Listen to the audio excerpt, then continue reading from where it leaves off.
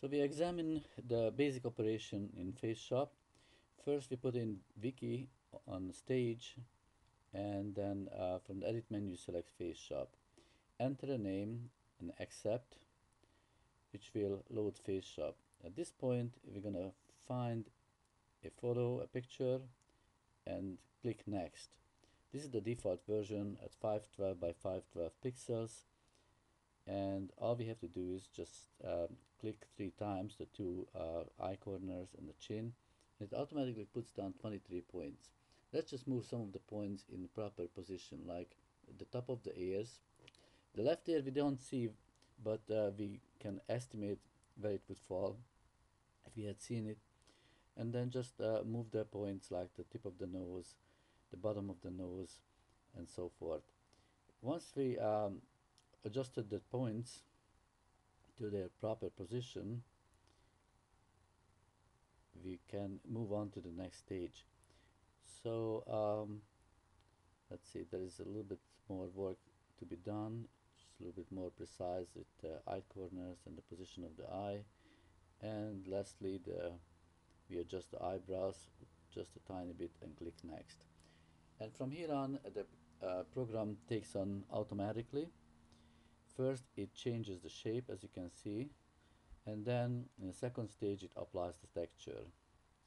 Once the texture is applied, we can rotate the head and see that on the right side we have more information than on the left side, and we will adjust that. So first, once we click OK, as you can see, it automatically places the morph and the texture back into wiki. We can see that the left side needs some work, so we can do that in Photoshop or some other paint application by simply copying the better side, in this case the right side, over to the left side. So what we do is I open the Photoshop, and I go to the ruler and move the 0 point exactly to the middle, so that I have an idea of where to make a selection. And going down in the middle, I select the right hand side, copy it, then paste it back, and then going to edit menu and transform, I flip the pasted over the image, flatten the image, and then just save it. Of course we can further enhance things, but to apply back the new image, simply go to skin, select the image, and then we browse for the new image that we just prepared. This will be located in the program files,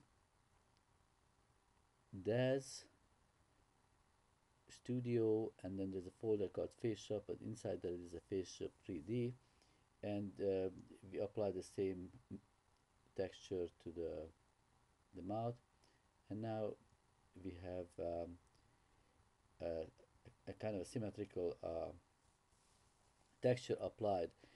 We can of course also select the morph and then adjust it from 100% all the way down to 30, 40, 50, depending how much morph we want to apply.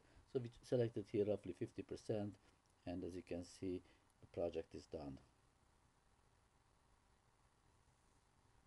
So that was the basic operation. If we want better results, we need to go and explore what we can do in